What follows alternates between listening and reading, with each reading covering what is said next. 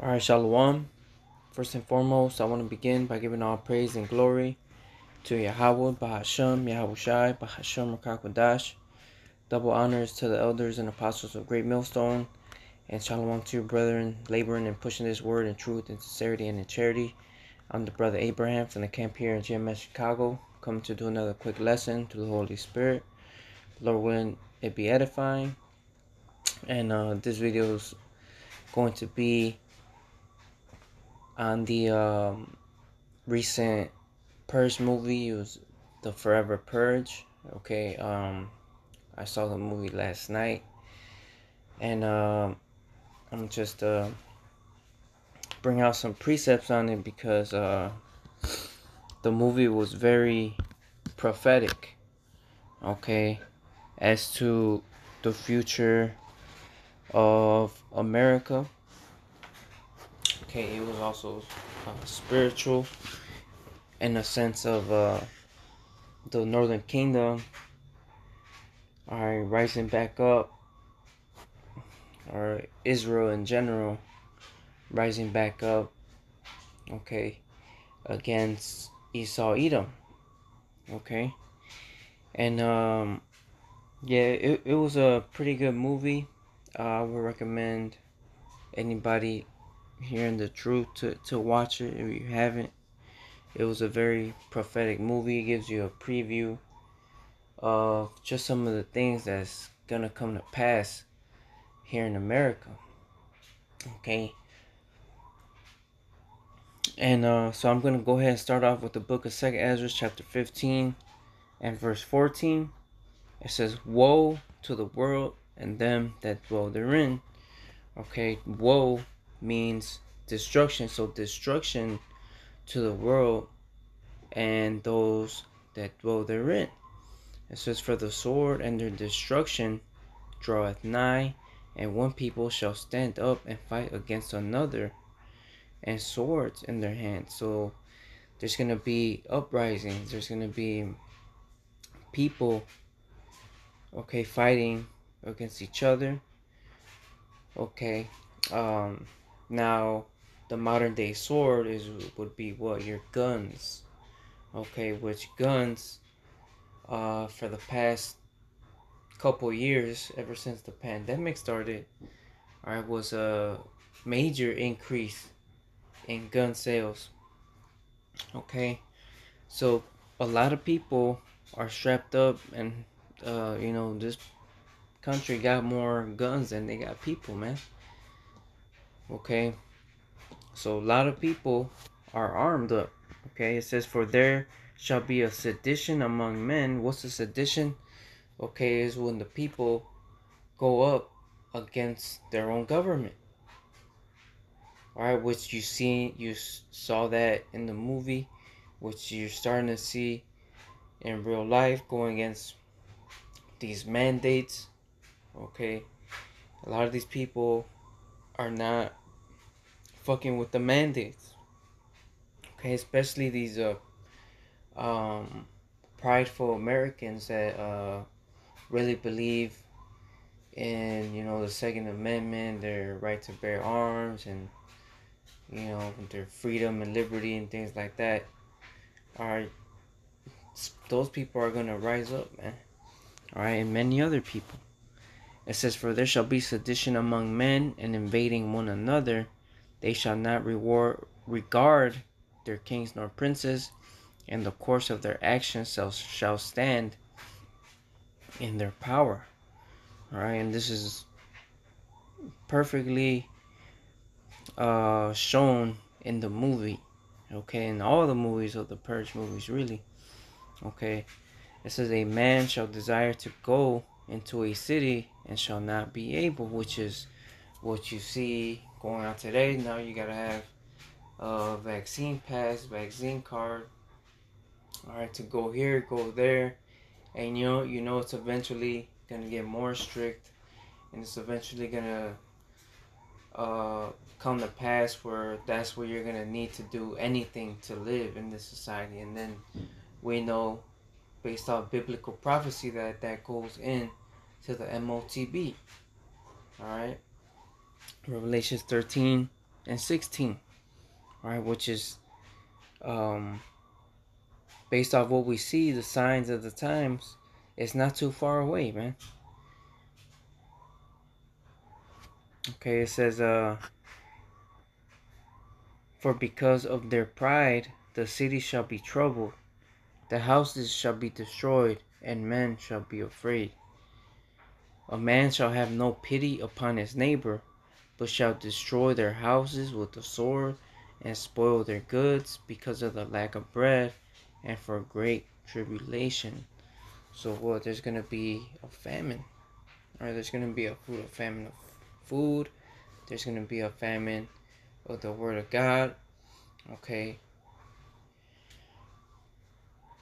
And all of this chaos is gonna happen quickly, man. Out of nowhere.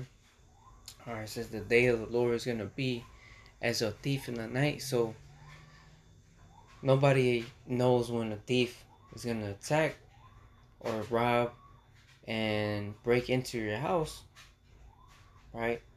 Unless you know that thief is gonna come that night. You know, you're gonna be prepared, or you're gonna wait for him. Alright, that's why you got the children of light and the children that dwell in the darkness. Alright, because we're not the children of the darkness, that day shall overtake you as a thief. Alright, we're on our watch.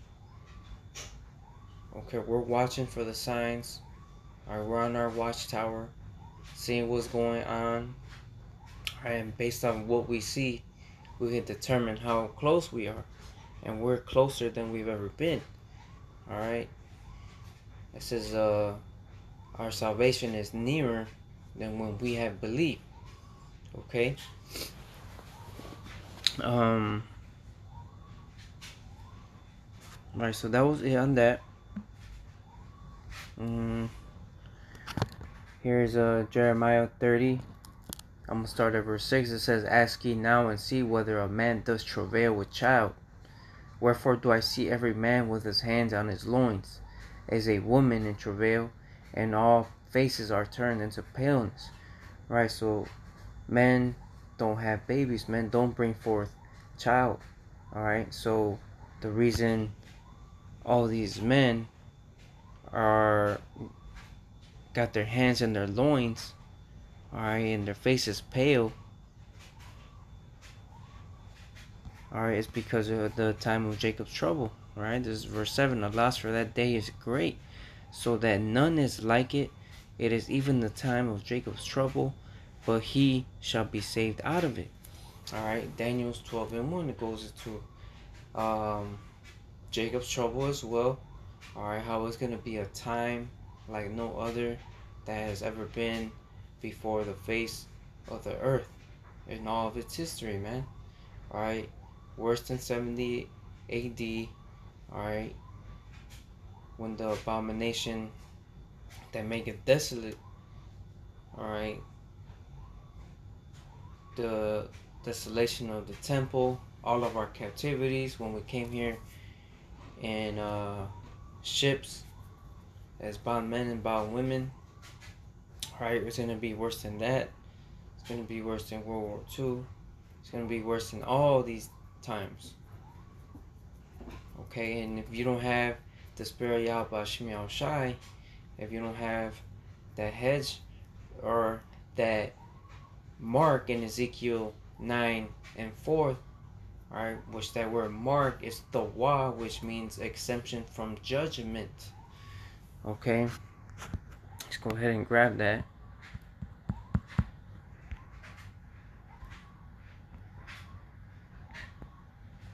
In Ezekiel chapter 9 and verse 4, it says, and the Lord said unto him, go through the midst of the city, through the midst of Jerusalem, and set a mark upon the foreheads of the men that sigh and that cry for all the abominations that be done in the midst thereof.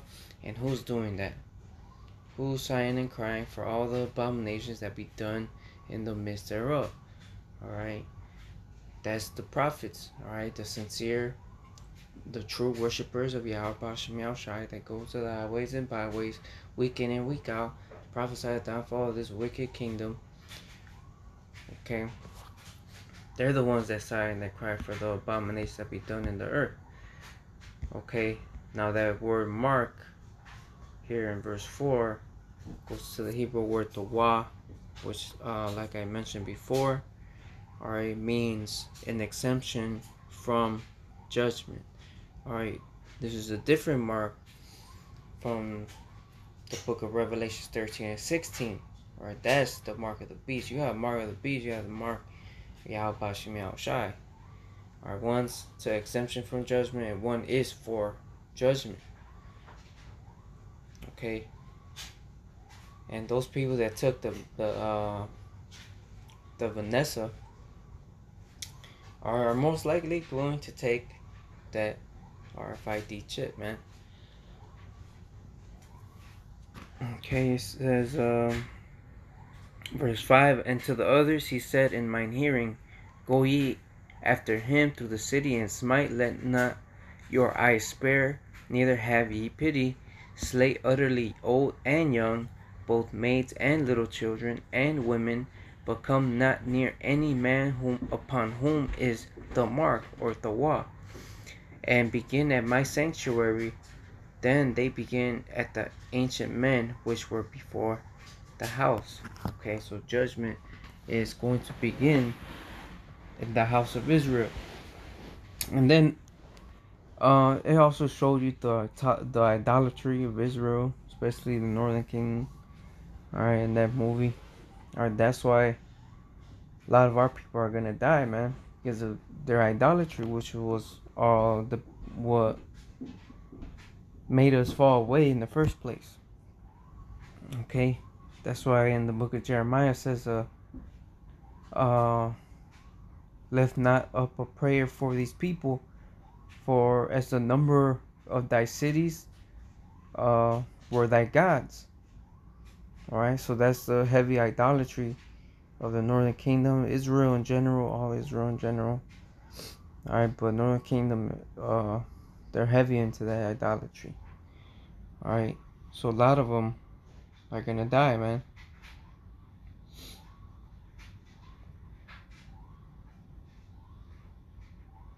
Okay. So I got here as well in the book of Genesis 49 and verse 19, because in the movie you also saw Gad in there. Okay, and Gad in the scriptures here in this prophecy, alright, has yet to come to pass, but the prophecy is that let me just read it. Genesis 49 and 19. Gad, a troop shall overcome him, but he shall overcome at the last. So what happened to Gad? Alright, his land got taken over, got stolen. Okay, he got shoved into reservation camps, and now Esau Edom dwells carelessly, deliciously, delicately. Okay, like if this is his, right? And you saw that in that movie. Alright, but the prophecy is that Gad, at the end of the day, will overcome Esau Edom, the troop that overcame him. Alright, and all Israel in general, because he got to pay for being the main one that has touched the apple of the Lord's eye. Okay, and he touched all the tribes. Okay, this is Psalms 149. I'm gonna start at verse 5. It says, let the saints be joyful in glory, let them sing aloud upon their beds. Let the high praises of God be in their mouth, and a two-edged sword in their hand. Right? So who are the saints? Alright, Psalms 15:5, it says, gather my saints together, those that have made a covenant with me by sacrifice. Alright, who made sacrifice with the Most High? The Israelites. So the Israelites are the saints. Alright, and they're praising the Most High and having a two-edged sword in their hand. For what?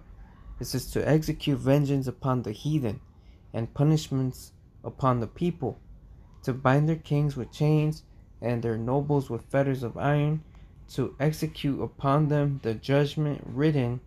This honor have all his saints, praise ye the Lord. So this is the judgment that's written. Okay, this is going to come to pass, and Esau Edom knows that, man. That's why it's like damn near in all the movies. Alright, he tells on himself. Alright, they're scared, they're shaking in their boots, man.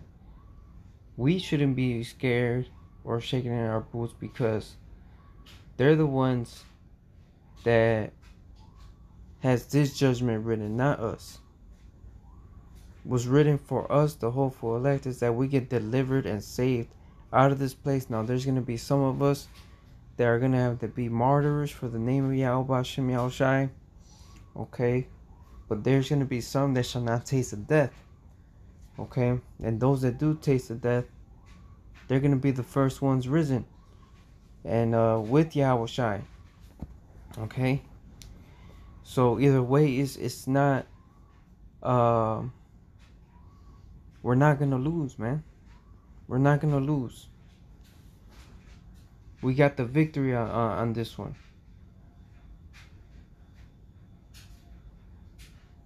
Alright, Esau, Edom, and these other nations are the ones that are gonna take this out. Okay, so this is the book of Jeremiah 30 and verse 16. It says, therefore all they that devour thee shall be devoured, and all thine adversaries, every one of them, shall go into captivity, and they that spoil thee shall be a spoil, and all that prey upon thee will I give for a prey. Alright, so all the things Esau, Edom, and these other nations did to us, we're going to do to them times 2.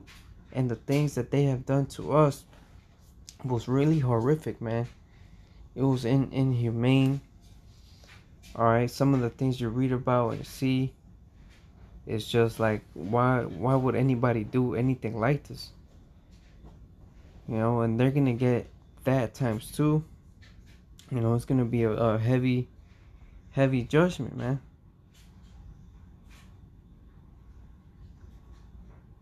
Alright, but that's just the way it is, man. It's what's written. They gotta pay for the things that they have done. They have to. The Most High and will not at all quit the wicked. He's not gonna let the wicked or the guilty escape without being punished. They're gonna drink of that cup too, because we drink of that cup. Alright, this is Ezekiel chapter 35 and verse 5. It says, because thou hast had a perpetual hatred, and hast shed the blood of the children of Israel by the force of the sword in the time of their calamity, in the time that their iniquity had an end. And also in this movie, you see that. You see the perpetual hatred that Esau has on the children of Israel. Alright, that movie shows you that. Okay, and how Esau Edom is gonna come for the Israelites, man. Okay, it says verse 6, therefore as I live, saith the Lord God, I will prepare thee unto blood, and blood shall pursue thee. Since thou hast not hated blood, even blood shall pursue thee. Alright, so he that lives by the sword shall die by the sword, man. It's that simple. Alright, Revelations 13. Alright, 9 and 10. Alright, he that leadeth into captivity shall go into captivity. He that killeth with the sword must be killed with the sword. Alright, so that's the fate of Esau Edom. Alright, and yeah, he's gonna come with great wrath. He's gonna come in like a flood. He's gonna come in with his blessing, which is the sword. But at the end of the day, well, we're gonna eventually be delivered. We're eventually gonna be saved. Okay, just like during the time of Haman and Israel. Haman had wished and plotted against Israel that we all be killed. But at the end of the day, what was his lot? That he and his family be hanged on the gallows. Alright? And at the end of the day, that's Esau Edom's destiny. He that sets a trap and casts out his net, or is his own foot taken.